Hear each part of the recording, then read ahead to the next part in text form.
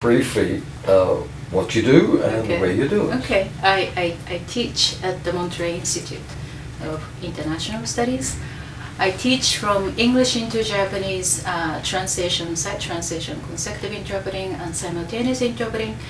And I also teach research on interpreting. I do research. I'm mainly interested in what kind of people become interpreters and how they become interpreters. So I've been doing some research on the history of interpreting, interpreter education, and social-cultural aspects of translating and interpreting. Okay, is that with Japanese or in general? In general, but mainly in the Japanese context, yes. What about your publications? A new book, you have a new book? The new book, yes. I have a new book that just came out. It was published by the University of Ottawa Press. The title is the Interpreting the Tokyo War Crime Trial. It's based on my dissertation, which I defended in 2007. I have to say I'm not a huge fan of the cover of this book. I wasn't involved in the design and language. I don't have it here, but but you know, people say that you can't judge a book by its cover. I believe the content is great, so I hope well, content is good.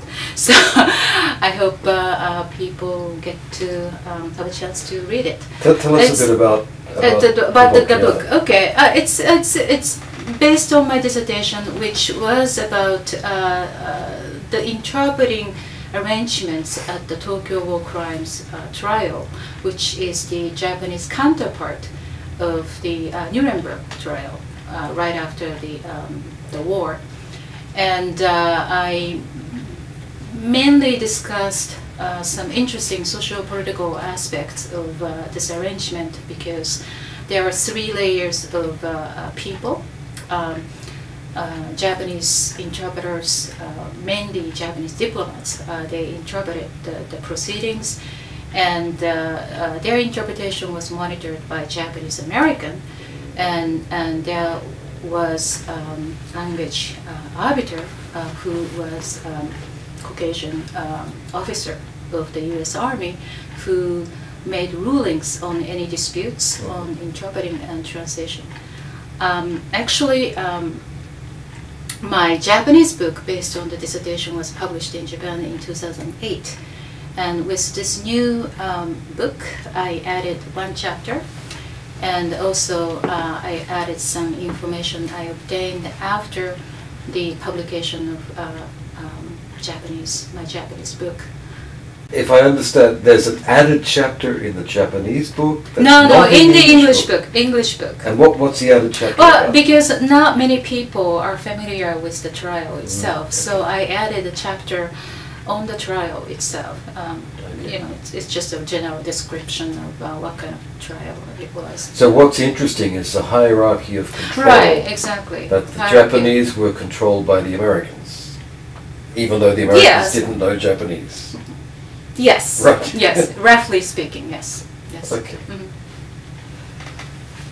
And your current research? Current research, I'm mainly working on interpreter education in general. I'm, for example, one of the research topics I've been trying to work on is that I have this hypothesis, based on my observations. My so-called late bilingual students do better than so-called early bilingual students in my class, and I want to know why. So I've been trying to do some research on that. Good. Okay. So that'll be a new book? Hopefully. Yep. Okay. Can we go back when you were 23, 24? Wow. Where were you? How did you get? It's it will be long. I was traveling by myself, mainly in Asia, mainly in India and Nepal, and I was writing articles on my trips. Hippie. I'm not. I don't belong to the hippie generation. Yeah, I guess I was a hippie wannabe. I was writing articles on my trips to India and Nepal for newspapers and magazines, but I couldn't make a living by writing. So I started teaching English privately, and I also started doing some translation. I loved the work of translation, but I didn't feel right about not having received formal training in translation. So I decided to come to the institute, Modern Institute, to study translation. I wasn't interested in interpreting. I didn't think I could become an interpreter. So my original intent was to study translation here. But my professor encouraged me to study interpreting as well. So I ended up receiving a master's degree in translation and interpreting. Since then, I've been working as a freelance interpreter mainly. I do some translation as well, but mainly as an interpreter for international conferences, corporate litigation, mainly patent infringement cases and product liability cases. And I also do investor relations. I started teaching here around 1994. At the beginning, I was teaching part-time most of the time. My priority at that time was to establish myself as a conference interpreter in the market. I was always interested in research, but I was busy interpreting, and I was raising 2 kids by myself. And to be honest with you, I don't think I was aware of what was happening in Europe in terms of interpreting research at that time. But over time, I decided to shift my focus from freelancing to teaching, and I felt the need to be able to articulate and explain various aspects of interpreting to my students, and I also wanted to learn systematic approach to effective teaching for my interpreting classes. So that's why I decided to pursue a PhD, and I went to Tarragona. I was really fortunate to have wonderful teachers such as you and Franz Hacker, Miriam Schresinger, Daniel Gill, and Andrew Chessman, and I defended my dissertation in 2007. And I remember as a student, yes, you came in saying, yeah, we interpreters have to do it this way, we yeah, have to do it this way. No, not really. And then you changed very quickly. I don't think and I seem to remember it was Michael Cronin. I think so too, yeah. I was, I don't know how to say it, but I think I was in the bubble of this professional conference interpreting world. But when I took Professor Cronin's class, he was saying, but Kayoko, think about it, like most of the interpreter is happening outside the conference settings. And it's a simple fact, but it was eye-opening for me. Yeah. Good. Tell us about Japan. What's happening in translation studies in Japan? Oh, I need like an hour to discuss it. I'm going to set aside interpreting research because that had different discourse and that has longer history. And I think it's more exciting to talk about translation studies in a narrow sense. There are a lot of things happening in Japan right now, I think. Most recently, like last month, there was a book that was published. It's an anthology of important texts on translation written by famous translators and writers from the late 19th century to 20th century. And each text was accompanied by analysis or commentary by a contemporary researcher. These are Japanese? Right? Yeah, Japanese. Yeah, Japanese. And it's interesting, and it kind of epitomizes what's happening in Japan now in terms of translation studies. I have to give you some background. Japan has very rich and long history of translation, and there have been a lot of text discussing translation, but mainly those were self-reflective essays written by famous translators or writers as to how they translated. And there are also some descriptive text telling people how to translate and so on. And there are some academically oriented text research, mainly on the history of translation in Japan, or the impact or the effect of translation on the development of the Japanese language and culture and so on. But most of them were not aware of the development of translation studies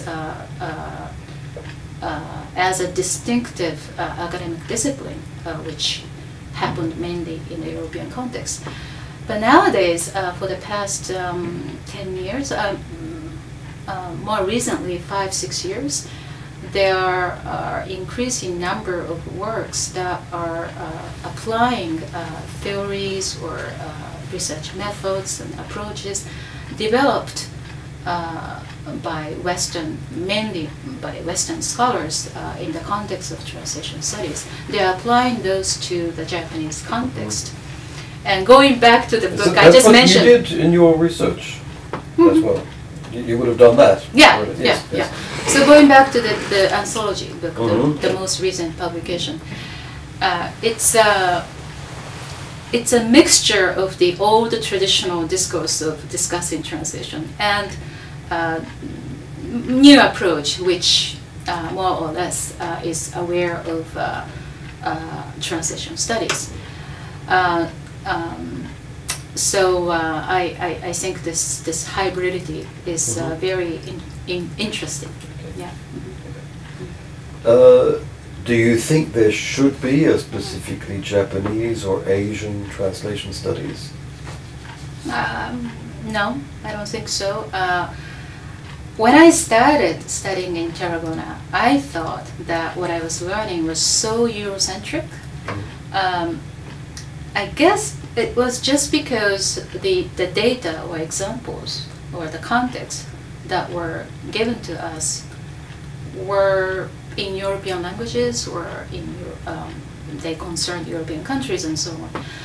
But nowadays, I see more and more papers originating in China or India, and we have more new information and perspectives on translation from different parts of the world. I don't believe in this dichotomy of Western translation theories and Asian translation theories and so on. I think they should engage in interaction, dialogue that would hopefully lead to a shared discovery. What kind of research do you think we should be doing at the moment? For example, young researchers, what are some topics or areas that you would like them to go into? At the moment, I would really like to see more research on the effect of database-based machine translation, such as like Google Translate and translation memory and the crowdsourcing on the practice of translation and the crowdsourcing, training. you mean non-professional translation? Exactly. Voluntary yeah, translation. Right, exactly. Yes. Yeah, and I want to see more research on the effect of those new developments on the practice of translation and the teaching of or the training of translators. Does that just concern translation or interpreting as well? Not as much in interpreting. I have a list of topics for interpreting studies for myself, but so you're not going to give them.